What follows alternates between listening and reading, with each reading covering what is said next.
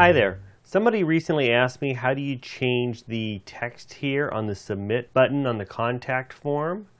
Now initially you would think you'd be able to do it by maybe going over here to your module customizer and finding the contact form on here. As you can see, there are no settings for that. So that doesn't work. Or maybe you might think you could go here to the contact form itself. And again, you'll see there are no settings for the submit button. Alright, so I went ahead and looked into it, and the way to change it is you have to do it via the integration tab in your Divi options and by adding a custom class. So let me show you how to do that. So the first thing you want to do is come over here to your contact form module settings, and you'll come in here into custom CSS, and here where it says CSS class, you'll want to give it a custom class name.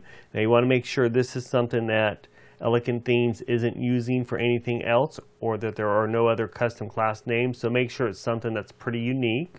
So I'm just going to go ahead and call this contact form button. So I'm going to go ahead and save and update that. And then we're going to come over here to Divi, to theme options. And in theme options, you want to come over here to integration. And right here where it says add code to the head of your blog, we need to put in some JavaScript. I've gone ahead and already put in the JavaScript that you need. It'll either be, if you're on YouTube, it'll be in the description of this video, or if you're on the dividude.com website, it will be in the text. So let's go ahead and add the JavaScript. Now you'll see here where I have in capital letters here where it says custom class name here. That's where you want to enter that custom name that we entered earlier. So in my case, it was contact form button. And then here where I have it where it says custom text here, we want to change that to whatever you want it to say. So in my instance, I want it to say mail me.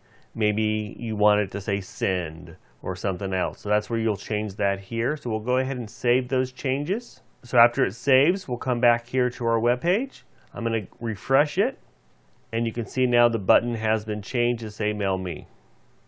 Alright, so that's how you change the text of the submit button in your contact module. If you like the video, please hit the like and subscribe to me. Alright, we'll see you next time. Thank you.